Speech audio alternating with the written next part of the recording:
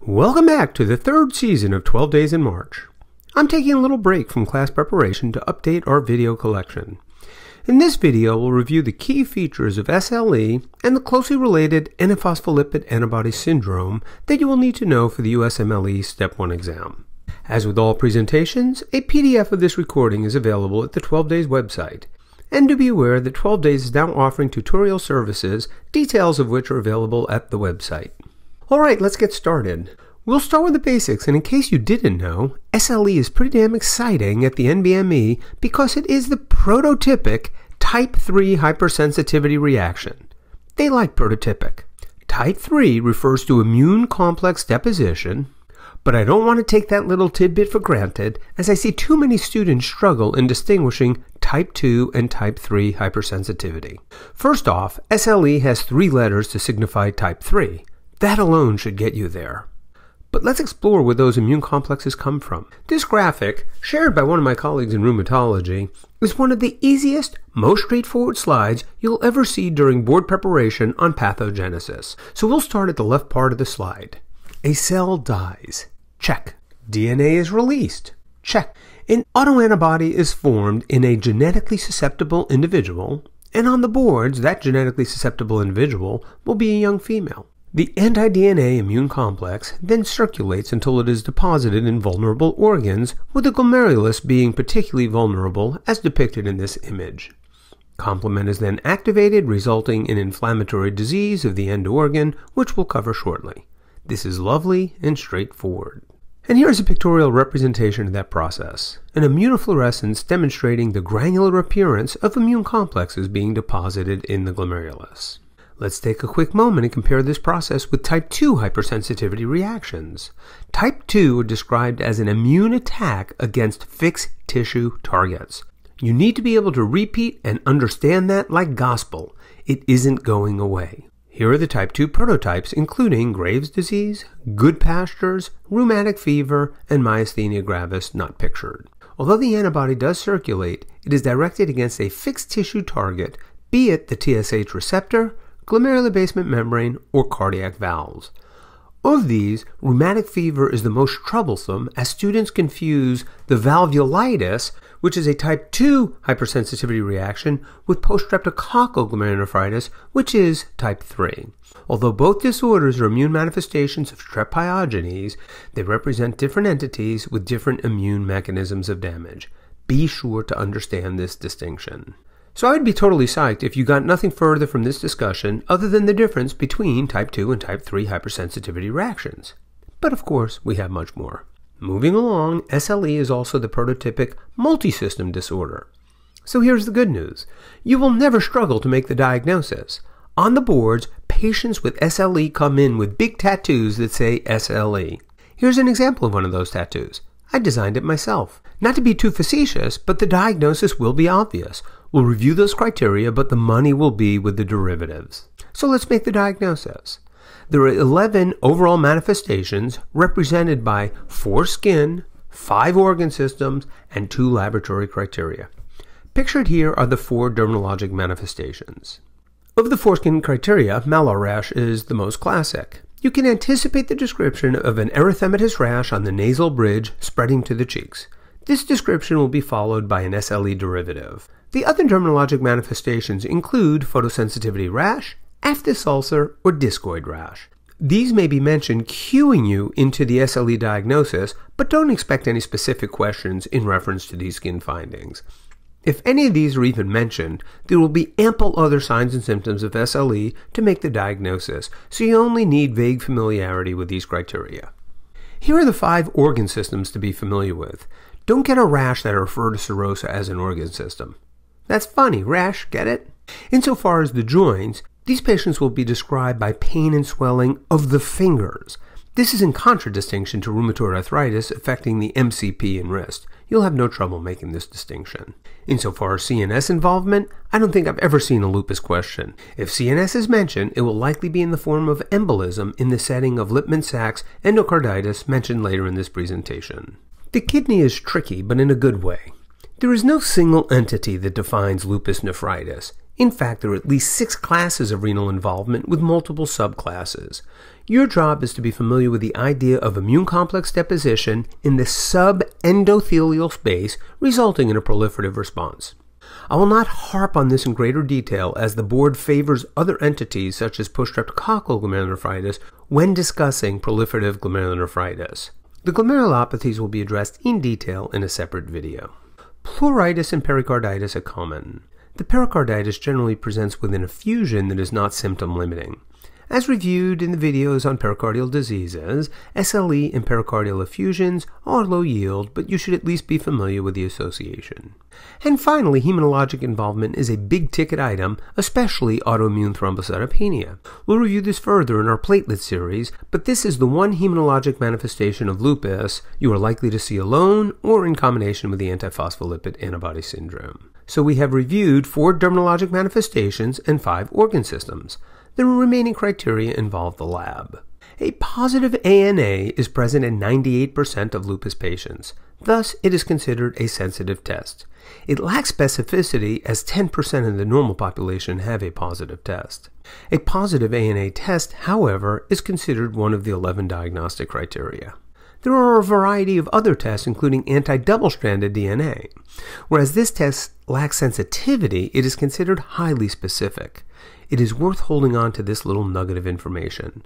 On the other hand, don't waste your time learning patterns of ANA tests, such as homogeneous versus speckled. This is fodder for your rheumatology boards, not Step 1. And here are the other labs. If any one of them are positive, it is considered the 11th and final diagnostic criteria. Whereas there is little action on single-stranded DNA and anti-Smith, the thrombophilia labs get quite a bit of action on the boards. They're not actually called thrombophilia labs, but if a lupus patient presents positive for either of these 3, they have a 50% risk of forming a blood clot. These tests themselves become targets of questions on the boards, and we'll cover them shortly in the context of antiphospholipid antibody syndrome. So there you have it. We just reviewed the diagnostic criteria for SLE. A patient is considered to have lupus if 5 of the 11 criteria are positive. However, as I said 5 hours ago, the diagnosis will really be puzzling. So what are those derivatives? The first and easiest derivative is drug-induced lupus. This should be pretty straightforward as long as you can remain vigilant. Here's the trap. They won't mention the offending agent by name. For instance, and the classic agent would be procainamide, they will say a patient has a cardiac arrhythmia and has started on an agent that widens the QRS complex. They go on to develop an erythematous facial rash. Which of the following tests, including antihistone antibody, would be most useful in making the diagnosis? The tricky feature is recognizing the description of procainamide. Let's delve further into the next derivative. These are the lupus-related thrombophilic blood tests. As for the antibodies, they are pretty much as they sound. Antibodies directed against phospholipid antigens, including cell membranes and circulating phospholipid complexes. The clinical picture in these patients is completely characteristic. Recurrent miscarriage, autoimmune thrombocytopenia, in vitro elevation of the activated partial thromboplast in time, and paradoxical thrombosis.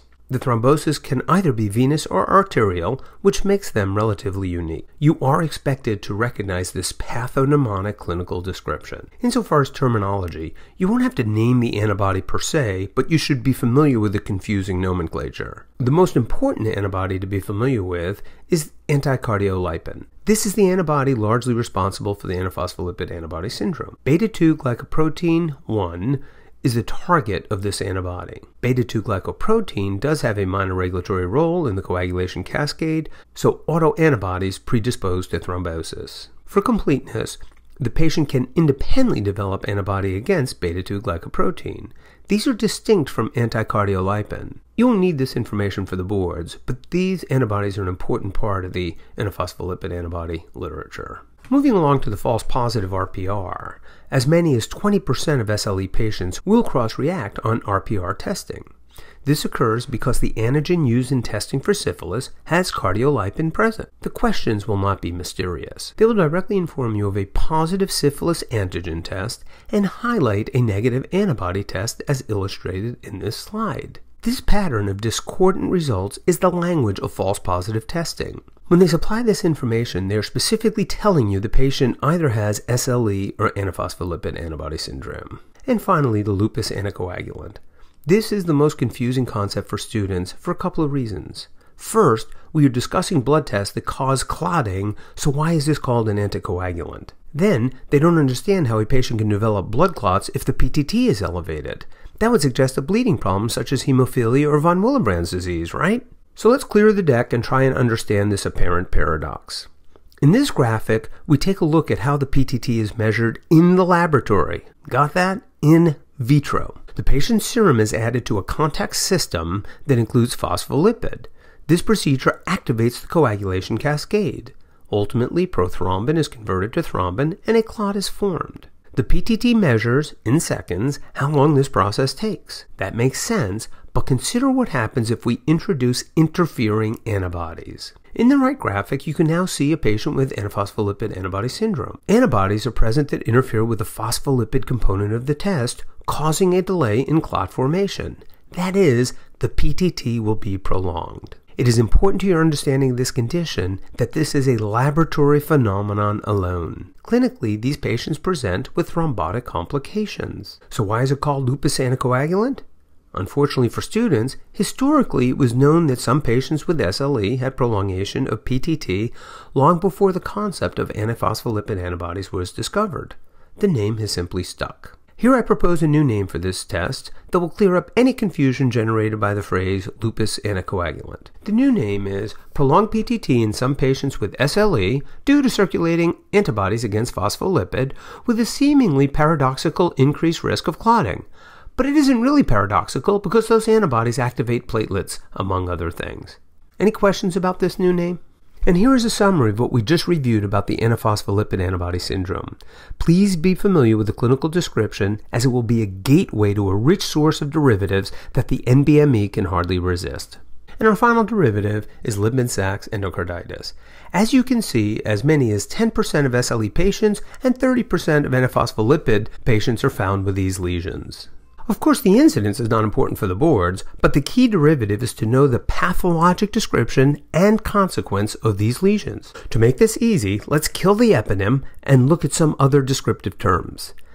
Given their wart-like appearance, they are sometimes referred to as verrucous endocarditis, and you should be aware of this label as it can appear as an answer option, and it is easy to envision these wart-like lesions embolizing. And embolization is a big-ticket item. The other term you will see is non-bacterial thrombotic endocarditis, and this is the favored term, as it not only offers a pathologic description, but underscores the main clinical risk: thrombi with embolization. The pathologic description of these microthrombi include immune complexes and mononuclear cells that cause aggregates of fibrin and platelet thrombi.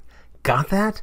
Sterile vegetations made up of platelet and fibrin aggregates. And that, my friends, is the whole enchilada. Let's summarize what we just covered.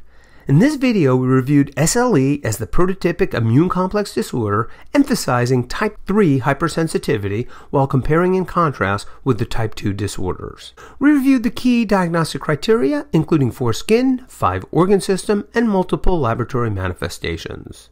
And we emphasize the key derivatives with an emphasis on the antiphospholipid antibody syndrome, which is a rich source of test materials. And along the way, we designed a beautiful tattoo which is available for purchase at the 12 Days website. Just kidding, it won't be available till next month. If you have any questions or concerns, please email me at 12DaysinMarch. Thank you.